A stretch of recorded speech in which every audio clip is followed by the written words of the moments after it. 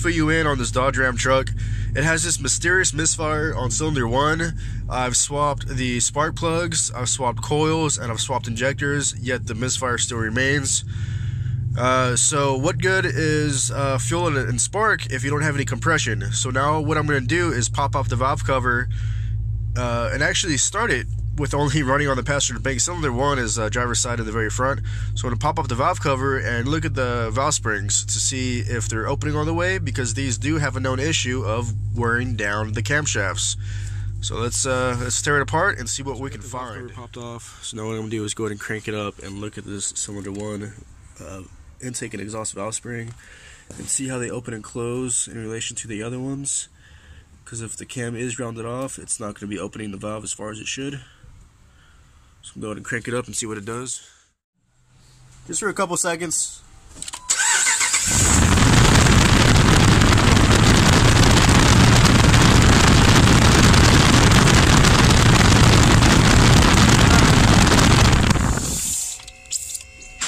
Yeah, cylinder 1 isn't opening as far as cylinder 3 is. So I don't know if the video did it justice, but cylinder 1, the rocker arm here, wasn't compressing the valve spring as much as cylinder 3 was behind it. I really hope the video could pick that up, but basically what we have here is lack of lift from this this cam lobe right here on the cylinder 1 on the intake side. Exhaust look good, it's the intake side that's not opening the valve as far as it should. So I guess we're going to go ahead and order the camshaft, and just for a cheap fix, we're just going to order the lifter for this specific cylinder here. Intake on cylinder 1, new camshaft, new gaskets throughout, and hopefully that fixes the problem. Alright, got the camshaft, new head gaskets, timing recovery gasket, water pump, new head bolts, and 2 new lifters. There's 2 different styles because it does have the deactivation, so I'm not sure which one it's going to take, but I have both of them just in case. Everything from Mopar themselves.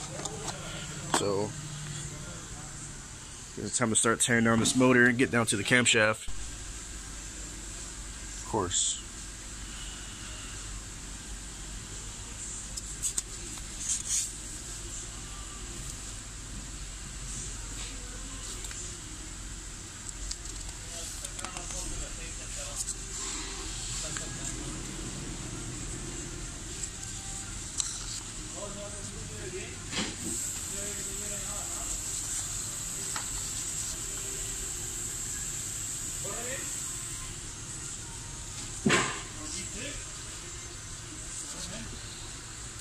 Make it sound so easy. 14 steps.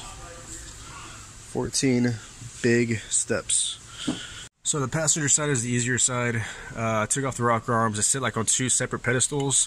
One for the exhaust side and the other for the intake side. Put those pedestals off. I actually left the bolts in there. And then I got the push rods out, leaving them in the exact same order they came out in.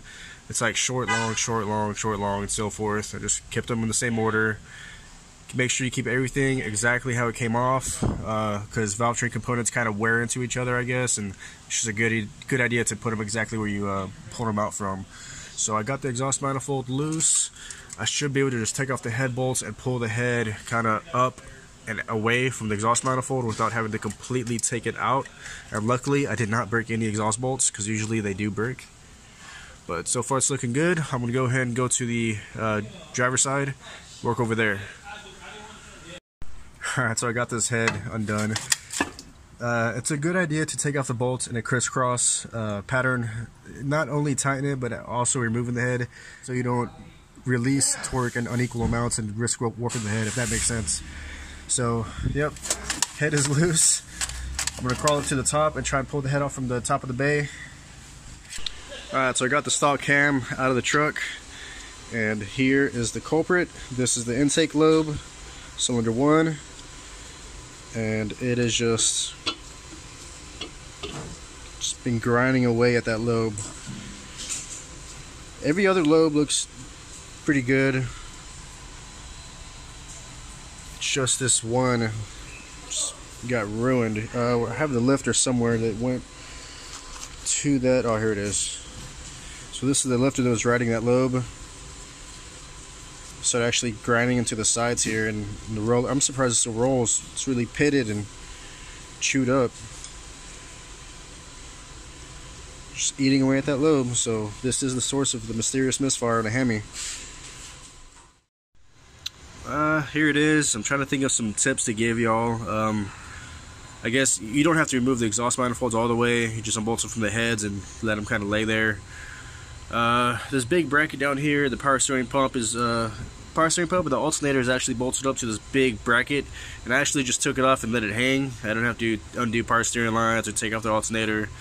AC compressor, I didn't undo the lines, I just unbolted it and moved it aside. Besides that, there's no really tricks around it doing this. To get to the manifold bolts, take off the liners, and you can actually access them through the wheel well pretty easily. Yeah, that's about it.